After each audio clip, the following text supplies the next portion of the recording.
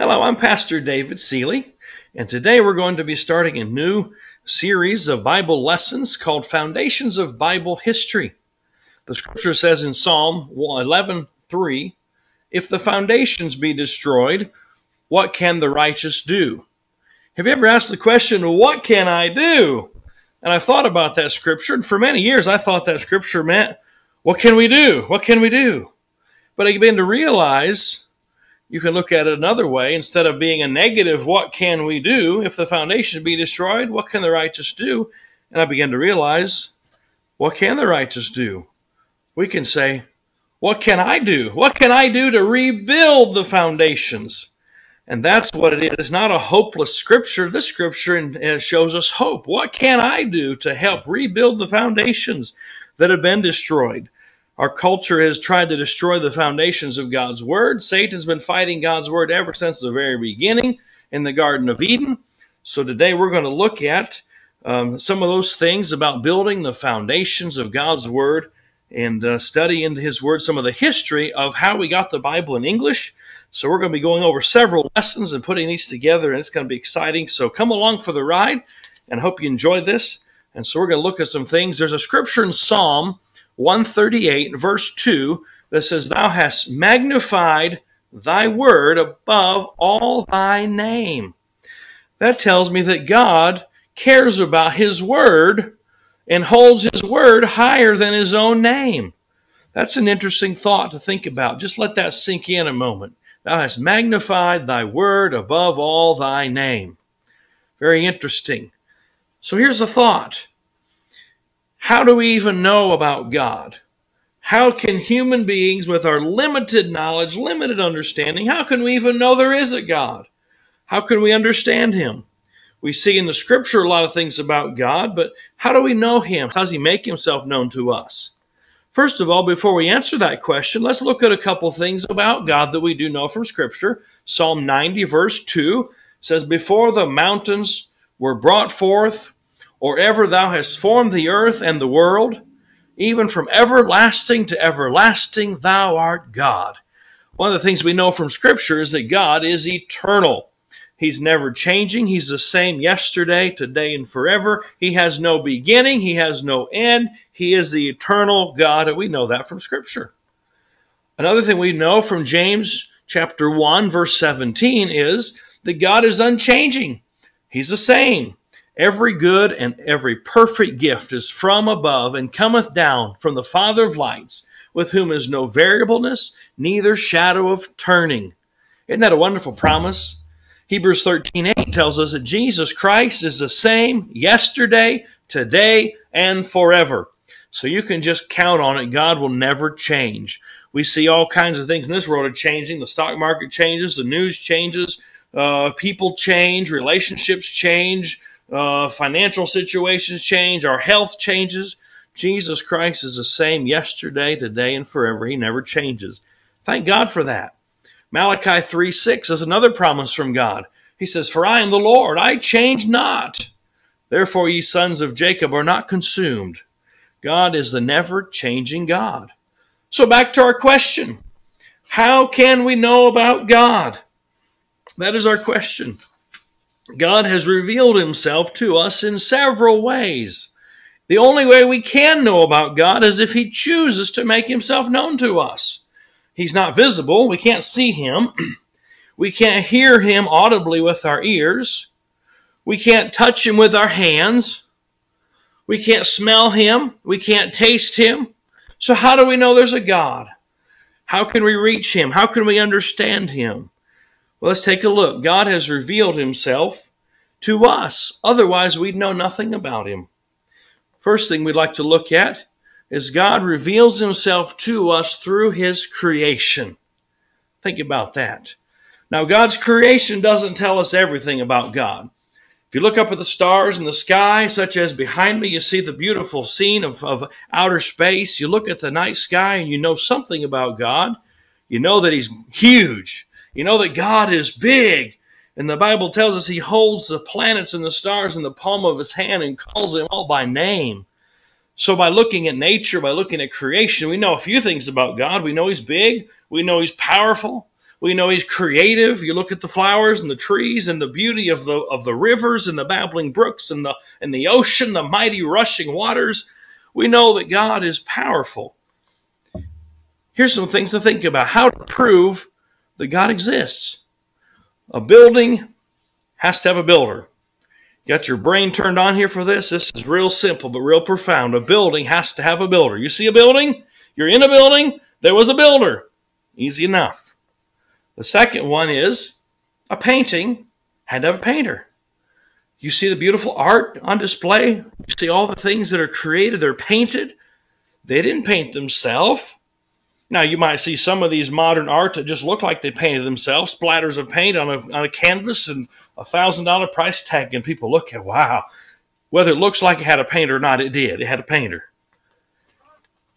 Creation has to have a creator. That's pretty easy.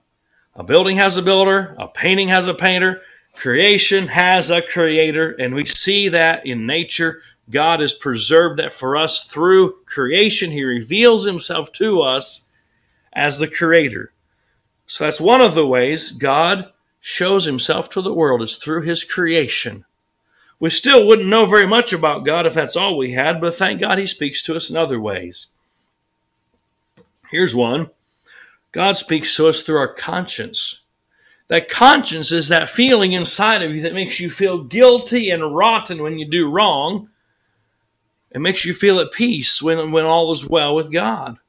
God has put within us a conscience, and that conscience knows that some things are right and some things are wrong.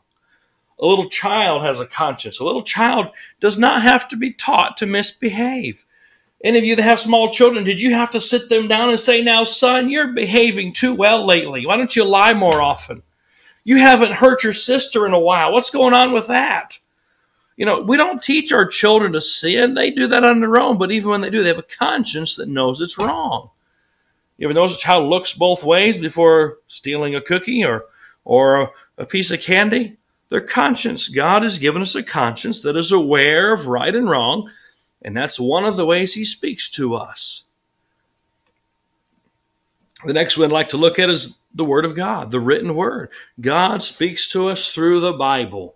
Now, that is one of the most vivid ways that we can hear from God. He has written down in his Word, inspired it to people, to writers, to put down exactly what he wanted us to know about him, about creation, about the history of the world. God has put it there exactly for us to read so that we can know about God through the written Word. Thank God for that written Word. The written Word is inspired by God. It is given by him. And it is absolutely inerrant. That means no mistakes. It is infallible. It means it can't fail. It is eternal. It can't change. The Word of God is just as unchanging and eternal as God himself. Wow.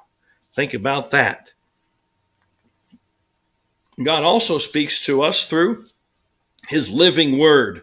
Jesus is called the living Word. John chapter 1 says the Word was made flesh and dwelt among us. That's talking about Jesus. Jesus is the living Word. He is the expression of God to us in human form. He came to us because we could not come to him. There's nothing we can do to impress God. There's nothing we can do to please God. There's nothing we can do to earn our salvation. He became one of us. The Word became flesh and dwelt among us. And the Bible says, in him dwelleth all the fullness of the Godhead bodily. So when you read about Jesus in the Gospels and you read his words, if you have a red letter edition, the red letters are the ones he spoke. When you read about the Lord Jesus and you understand him, you understand all of God, because he is God in the flesh. He's the living Word. So God has chosen the most dramatic way to reveal himself to us is to become one of us. To send his son Jesus to come into this world and live a perfect life, sinless life. He was killed and he died on the cross. He was buried and resurrected for us to demonstrate his love for us and provide atonement for our sin. I just say hallelujah to that. Isn't that wonderful? The fifth way God speaks to us is through his Holy Spirit. The third person of the Trinity, God the Father, God the Son, and God the Holy Spirit. They're all one, and we see them through Scripture. We see them in various places in the Scripture, and you see the Father speaking from heaven. This is my beloved Son in whom I'm well pleased. You see the Holy Spirit coming down on him in the form of a dove at the baptism of Christ. We see all the parts of the Trinity, but God speaks to us through his Holy Spirit. The Bible says if we are children of God, we have the Holy Spirit living in us. God's Spirit lives in his followers, and he applies the Scripture to our life. We read the Word of God and fill our mind with Scripture. The Holy Spirit will bring that Scripture to our mind at the time we need it most. Isn't that wonderful? God speaks to us through the Holy Spirit. Another way God speaks to us is in the future. I believe with all my heart that when we get to heaven, God will continue to speak to us through all eternity, and we will continue to learn new things about God. You ever think about something? We can never know everything there is to know about God. There's always more. If we ever came to the end of God, he wouldn't be God. Just like we can never find the end of the universe. No one's ever come to a spot in space where they say, oh, there's a stopping sign, there's a stop sign, there's a barricade, there's nothing beyond this point. We don't know the end of the universe. There is no end. There's no end of God. God is eternal, and he'll continue to speak to us in heaven. We'll continue to grow closer to him. The Bible says that his right hand are pleasures forevermore. The joy of heaven will never end. And so he'll continue to reveal new truth to us, new life to us, new joy to us through all the endless ages of eternity. That's a wonderful thing. It's provided for us through the redemption provided by Jesus Christ for those who have accepted him as Savior and are forgiven, walking in his light and truth. And God has prepared a place for us in heaven where he'll continue to reveal more and more of himself to us for all eternity.